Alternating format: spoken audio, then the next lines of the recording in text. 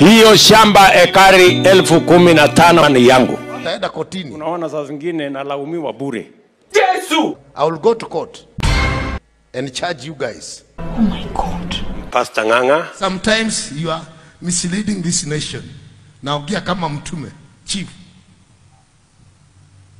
Uchumi ni baya na mnatumia hizo pesa vile mnataka.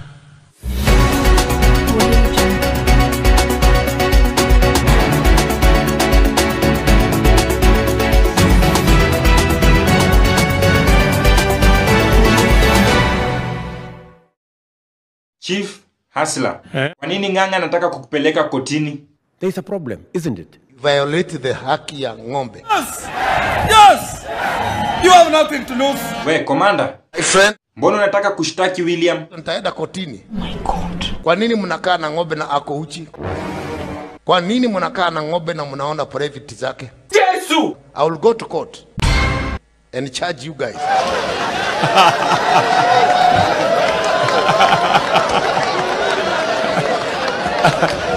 Commander, surely, kwani ng'ombe zinafaa kukaa wapi? Sababu ako supposed kukaa msituni. Kuku wewe. Alafu Commander, unakuanga na mabibi wangapi? Kama 70 hivi. What? Aliondoa la sipite. Ukabani kama 30, ukienda Mombasa kama 20 something. Ukija huko Murang'a huko Nyandarua. Enyewe ni mkali. Hao wote. Alienda mwingine akiwa na miba iko na miba ya miezi 6. Auntie, unaweza sema nini kuhusu historia Commander? Naweza sema hivi, apelekwe kwa mochari, atolewe wanawake wote, awalimalime tuone kama ataweza. Wewe mama uvuge mdomo yako. Alafu Willy, nimekaa kukukumbusha zile vitu uliahidi wa Kenya time ya campaign. Tuheshimiane. Oh my God. Siko ubaya, na kukumbusha tu juu ni kama umesahau. Sihitaji kukumbushwa. Look at you. Kwa nini nisikukumbushe? Kwanza kama wewe haujanipigia kura, sasa hivi unakuja kuniambia kitu gani? Lakini sizo promise ulimekia wa Kenya wote regardless of kama walikupigia kura. Haukukuwa hata siku hiyo nikiaidiana na hawa watu. You are not there.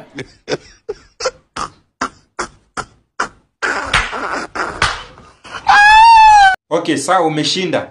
Alafu na ile kazi ulisema utanitafutia.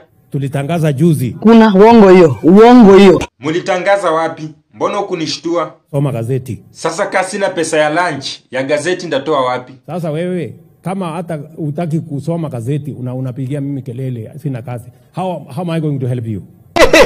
Unajua anacheka kwa nini? Hii ni maajabu. Baidha, ni kazi gani hizo mulitangaza?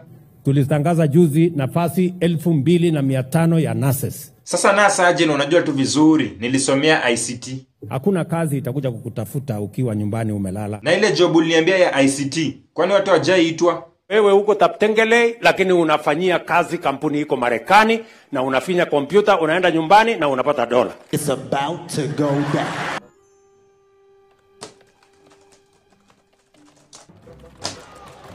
Wengi watafunja radio zao, wengine watafunja television. They will not believe. They will not believe. They will not believe. 1,000 years later. Ai, Willy, ni kama hii kitu haiwaka. Tulaumu.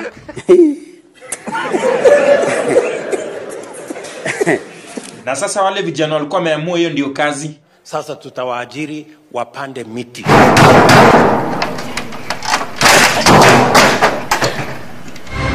So we don't have the capacity.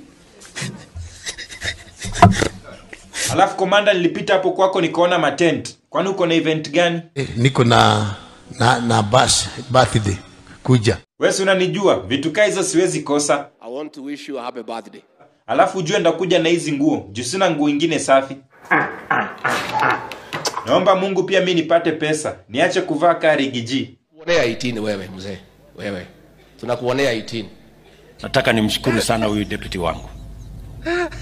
Mara anaonewa sana na anaonewa sana.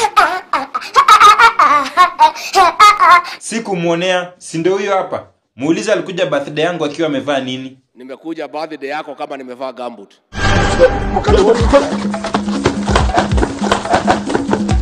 Adima hasala. Ashindwe na shetani mshenzi. They will pay tax. Acha wapige mdomo. Hiyo ni dunia. sisi tunaendelea na yetu. Wewe. Nani? Wewe. Safari hii mtajua hamjui. Mjinga. Huyu mtu nimemnyorosha. Wewe ujui na ujui. We don't want revengeful leaders. A leader who says, when I get it, Atwoli will see me. Tunakwenda kuwa na kikao chetu sisi, tutasherehekea. Mimi kama Babu Owino nilisema naogopa nyuki, Mwenyezi Mungu na Raila Molo Odinga. Nataka kuambia Bwana Ruto na Bwana Riggy Gacheta yake waache upuzi. Tunakuonea 18 wewe mzee. Wewe. Tunakuonea 18. What you are doing is what you have done all the years. Lakini tafadhali tafuteni heshima na wenzenu. Tuishi kwa heshima. Mambo ni wazi mchana. Kama namna gani? Watu wako na network, watu wanasikia simu, watu wanasikia radio, watu wanajua nini inaendelea Kenya hii. Uweze kuja kuwaambia ati uko na plan ya kuzunguka jikoni hapa ambayo haiwezi kuunda serikali ya mtu yeyote ati watu wakufuate. Wanakufuata kwani wewe ni mrembo? Na tuko tayari kukufa kupigana kwa haki yetu. Maisha imekuwa ngumu. Simtulie tu na mtumie tu hapa headache. Tuko na ujinga, hatuwezi bodilika. Wanasiasa na watu wa kutapika. Mdomo moja. Serikali ya Kenya kwanza tutaweka pesa ya serikali shilingi bilioni 50. Hakuna uongo hiyo. Tutawapatia bila interest. Unajua anacheka kwa nini? Hii ni maajabu. Alafu kwa mdomo mwingine Hustler Fund itakupatia mkopo kwa riba ya chini. Chamani faggot. Less than 10% per year. I wonder. Yeah? Alafu pia inafaa muongeze baking powder kwa ugali ndio mkipika ugali kuwe nyingi. Sasa wewe tangola. Hiyo ni mzuri. Amutaba dikoja ni kuone kando. Najua kuna kitu ulifanya iko hapo bwana. Acha nikuambie. Unajua siku nyingine tukienda kwa Ruto, wakiuliza kama umeshiba, wewe wacha kusema tumeshiba, sema umeshiba. Sasa ulifanya jana mimi sikukula. Tuliambiwa mtakula ama mko sawa, ukasema tuko sawa. Sasa bwana hiyo kitu kunifurahia. Nafaa kusema wewe umeshiba, sio sisi tumeshiba.